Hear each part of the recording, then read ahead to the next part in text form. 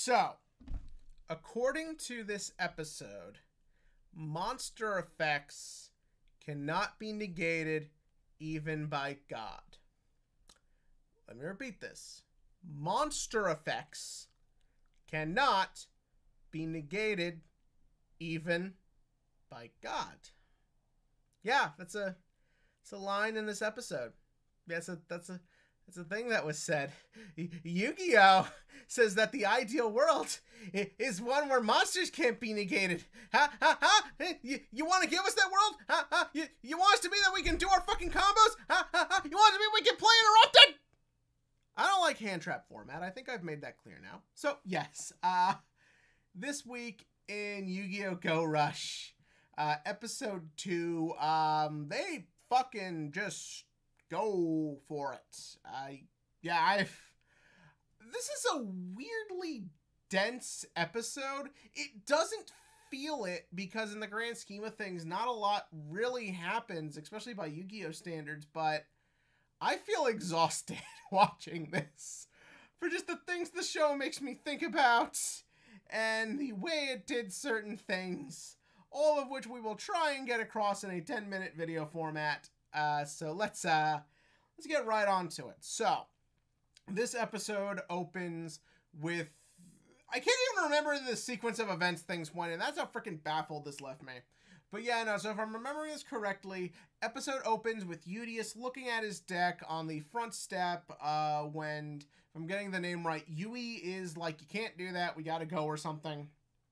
And then we cut to opening credits, and let me just say, this OP is fire. Like, this is cool. This is fun. And I liked the two Sevens OPs a lot. They were great songs that fit the show's tone, but I did kind of miss that feeling of, like, epic card game toy commercial nonsense that other Yu-Gi-Oh! OPs did. And so to hear that this one kind of brings that back is kind of exciting. I also think it's smart, considering the ED sounds very Sevens, not that there's anything wrong with that, but I think making the OP the thing that will bring you into the show the most, having a very unique, different feel from the last one, I think bodes well for the show's attempting to feel different. But yeah, no, so then we get into the actual episode itself, where Yugioh and the gang are still going after the cat from last week, or are they? We also see that Yugioh's spaceship is tiny, a thing they didn't tell us could happen last week. So it was just there, and I was like, wait, what, huh? But yeah, no, so they go after the cat, and Yugioh catches the cat, Yui doesn't. And what I like about that scene is it shows that Yugioh isn't incompetent. Like, he is ignorant of our world, and there is a lot to learn, but he's not an idiot, which I think is a problem a lot of sci-fi tends to do when it's the storyline of, like, the alien coming to Earth and they have to learn. A lot of them will just take every cheap comedy gag to treat the alien like they're just an idiot. Like, they can't do anything, they can't function. We saw it last week when Yugioh melted a phone, but to kind of see that that has already kind of been abandoned, and we see that he's competent, he's intelligent. Yeah, he's kind of like in an unknown space, but I kind of like the way they throw in little scenes of him observing and then kind of interpreting. Like, we get the scene with the cat and the way he's pleasant towards it and how he's able to keep it calm because, well, he's smart. The bit where they're at the woman's house giving the cat back, the way he kind of looks and then bows, the way he kind of like interprets what's around him. I like that these little details are included. They really make the character feel very fleshed out in just a lot of little ways, more of which are coming, by the way. But yeah, no, so then we get, well, the other one, and that is when they hand the cat over, it's a cat. The big thing with the cat is that, and I remember singing this when I saw, it's like, oh, it's an airbender cat because it's got the arrow pointing down. I didn't think that was important. I just thought it was a goofy cat design. But here's the thing. The show knows you're probably not going to remember what the cat from last week looked like, but Yuamu does. And that's why this is kind of clever, because Yuamu starts piecing together something ain't right here. It's a different cat from last week, so that's a little strange, but it was still in the area that the cat should be in. So that kind of makes her wonder about things. We then get our next little bit. Also, I like the bit where Yui's just kind of like, yeah, she smelt nice. I like it when Yu-Gi-Oh characters are horny. But yeah, no, so they're going back, and then we pull out to reveal that our characters are being watched. And we find out Yu-Gi-Oh! Has their own MIB. That's right. The fucking Men in Black are in that show. They don't call it that probably for copyright reasons or just because they thought this sounded funnier. Probably the second one. But yeah, no, we in one scene find out aliens have been a part of the Yu-Gi-Oh universe the whole time. They've been among us, and there is an organization in charge of them. This is why the episode feels dense to me, because they throw in this big a fucking bombshell about this 25-year-old universe. That just has me going, wait, what? There's aliens just everywhere in this office, and they're all like goofy designs. And we find out that, like, they were watching the ship the whole time. They watched the two kids enter. And you know what? That is very smart world building right there, people. You see, in a lesser show, what would happen is that they would just explain to you this exists. You wouldn't get that visual of their organization. And by getting that visual and just seeing that there is organization to it, they are planning, they are doing things by the book, they have procedures. This is how you make a world feel lived in. I don't need a million references and Easter eggs to other things. Just one little scene explaining that there is a plan, there is a way things are handled, and there is an execution to it. All of these, shut up train, all of these are just little things that make the world feel real to me. But yeah, no, so we find our character of the day. I guess he's sort of like a rival. He's in the promotional material. We see him in the OP and ED. I kind of have a feeling he'll probably be a Sawatori type, like a rival, but we'll have like a rival who's more plot intertwined as we go, which we have seen. But yeah, no, so then they go in to undercover. The guy goes in to investigate and be undercover. And this is where we get just that other side of Yuamu's intelligence. She's just kind of like, you're lying, you're not a client. Because he says he needs to find his lost dog. She's like, you don't have a dog, you have cat hair on you.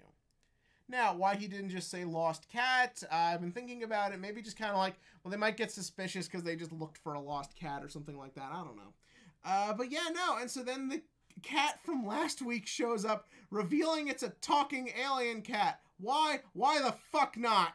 But yeah, no. So talking alien cat reveals their organization, and he's part of it, and they're going to capture Udius and the rest of his ship, and decide that if they are bad, they will be sent off the Earth, and if they're not bad, they will basically be monitored and under the strict control of these people. No good option here. But yeah, no, so the guy from Sevens, more on that in a minute, tells Udius to run away, but naturally the guy who is threatening the two twins basically forces Udius to be like, no, I will not abandon my friends. And he comes out and he's all like, it's time to duel. And they duel, and the duel's kind of boring because all they did was just normal summons, and we learned what monster effects were. Okay, did we need to know that? Like, it's just weird because this one is a continuation of Sevens. So, naturally it's a jumping on point, but it still assumes that you saw Sevens. So, in the first episode of Sevens, we had monster effects and spells and traps and all this stuff. Why push it back this fucking far? Yeah, the shtick is Udius is new and he doesn't know what he's doing, but that was the point of the first episode duel. It's the second episode duel. I kind of feel like there should be a little more intelligence from him. I'm a little afraid that, like, by the time we get to, like, episode 12, that's when we'll see what a spell card does. But yeah, no, that was kind of a strange. The duel itself is kind of whatever. We see Udius's ace. It's nice to see the 2500 attack point ace come back.